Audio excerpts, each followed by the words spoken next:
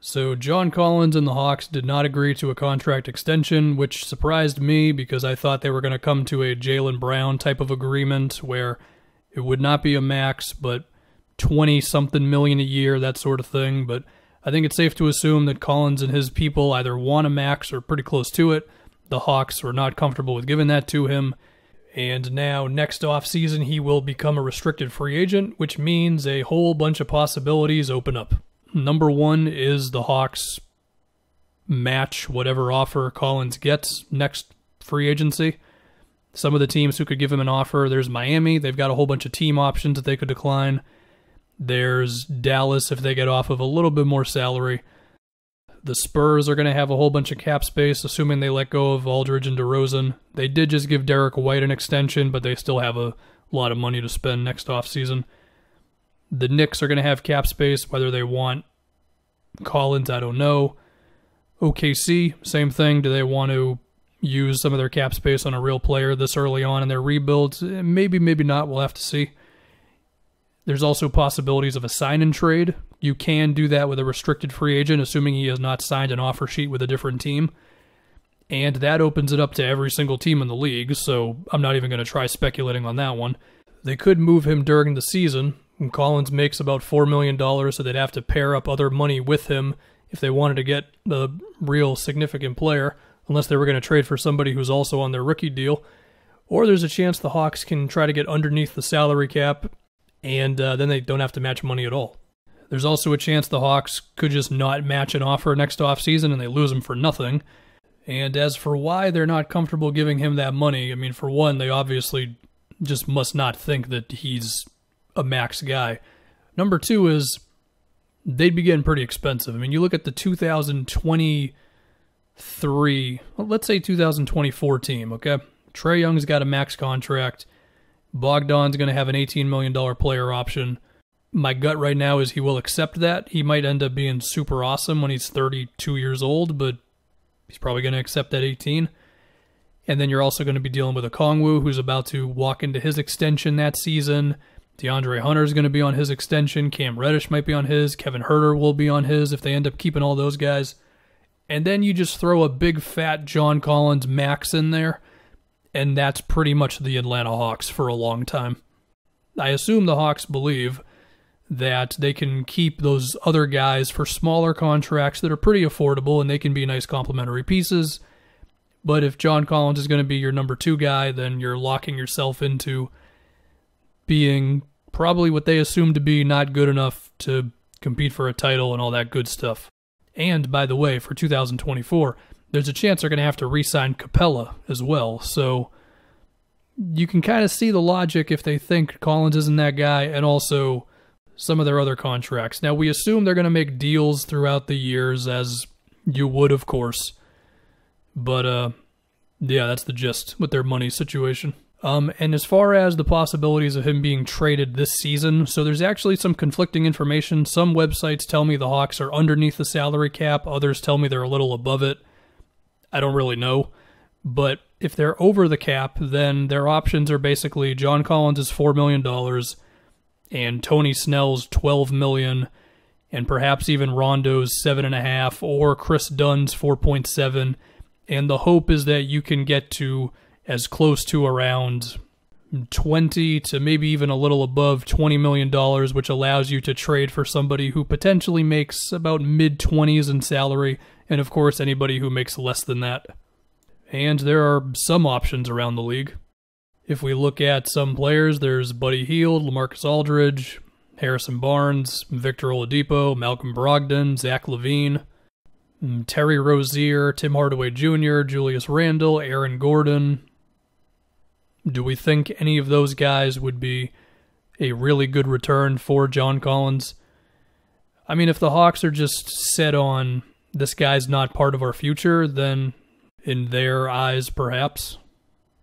Now, if the Hawks are under the salary cap, as Basketball Reference suggests they are, then you can kind of trade for anybody, assuming they don't make like 30 plus million. But even when I think about that, I'm saying to myself, who's really getting moved? I mean, Bradley Beal's not going to want out this year. I guess I could picture Otto Porter getting traded. And that could be a possibility, I guess. But that's if the Hawks are under the cap, and some of these websites might be lying to me. Now, if you want to get real wild and some star player wants out at the deadline or so, or if James Harden has just not been moved by that point, at that point the Hawks would be able to trade Bogdan and whoever else they signed this offseason. At least I'm pretty sure they would be. And then you could include Collins and that sort of thing, and maybe Houston would actually want that, but it seems like Harden's going to get moved within the next, week or so. And then again, as I think about star players who could want out of their situations, I can't really see anybody for this season. I don't think Karl Anthony Towns is going to want out this year. Now, there are some cheaper guys. Let's say if it's just John Collins and Tony Snell's contract, which is about $16 million, then you're getting into the realm of guys like Evan Fournier, Eric Bledsoe. I don't know if either one of them really fit with this team. That's another thing about this Hawks team, if there's going to be a Collins move in the year. The roster's kind of set, so somebody's feelings are going to have to get hurt, or you're going to have to throw a rotation player in the move. Besides Collins, I mean. So I don't know what the move is. I'm sure there's possibilities of how they could do it, so that's the real option. And like I said again, it could come down to a sign and trade next offseason, and any team could get in on that point. Especially because in the offseason, teams don't have cap space at certain points, or they do have cap space, I should say, and that opens up not having to match salaries and that sort of thing. So I guess just we think about the Hawks now. I mean, what is it going to take from John Collins for Atlanta to believe that he's deserving of a max contract? I mean, I would assume he's got to get better as a playmaker, better as a defensive player. I mean, he's got more career turnovers than he does assists right now. As far as putting the ball in the basket, he's pretty all right. He can catch lobs. He's grabbing offensive rebounds. He's got some post moves. He got better from three. He's got an off-the-dribble game. You probably wish that he was shooting a few more free throws a game, so maybe some more physicality around the basket, that sort of thing. But I mean, to me, John Collins has the potential to score about 25 points a game. And when you think about his place on this Hawks team, there's definitely going to be a lot of screens set by him for Trey and for Rondo and Chris Dunn and Bogdan. And we also assume that he's going to have his moments with having his ISOs or elbow touches or that type of thing. So I'm assuming he basically just needs to maintain what he's been doing on offense, maybe be a little better from three, not in terms of percentage, but in terms of attempts, and then improve on defense. And the Hawks would probably be comfortable giving him that money. Now, the Okongwu selection, I mean, we say all the time, draft the best player, don't draft for fit. We'll have to see in time if Okongwu ends up being the best player who was available at number 6. The odds suggest probably not, but, it's still a possibility.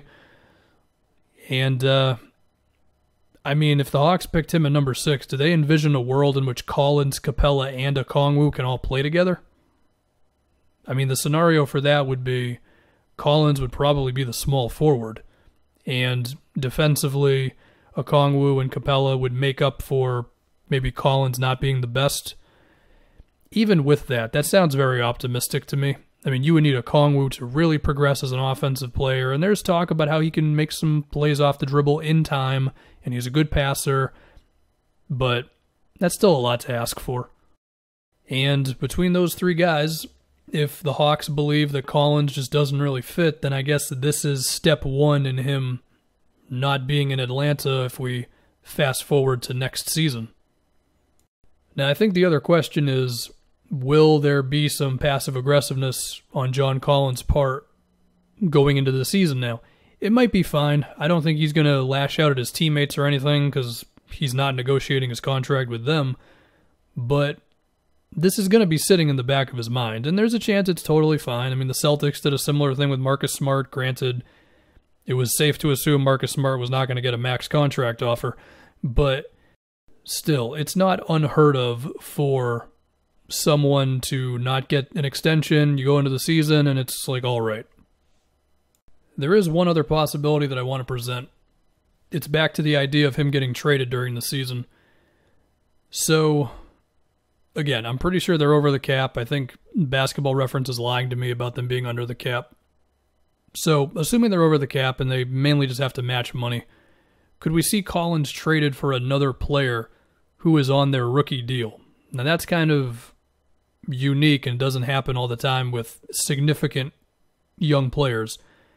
But this is also a unique situation, so maybe that sort of thing could happen where another team swaps their good third-year player or something for Collins because they think Collins is better. I mean, maybe a rookie ends up emerging as a real player, and then the Hawks want that guy, and they trade Collins as $4 million, and you negotiate picks and whatever else. Now, with that being said, I can't really think of a good example. I mean, for the sake of just trying to paint the picture, the idea could be John Collins for Kobe White plus stuff. I don't think that one's going to happen, but try to make your own version of that somewhere in the NBA. I guess the last thing to consider, and this is similar to the John Collins passive aggressiveness, but it's more so with Trae Young.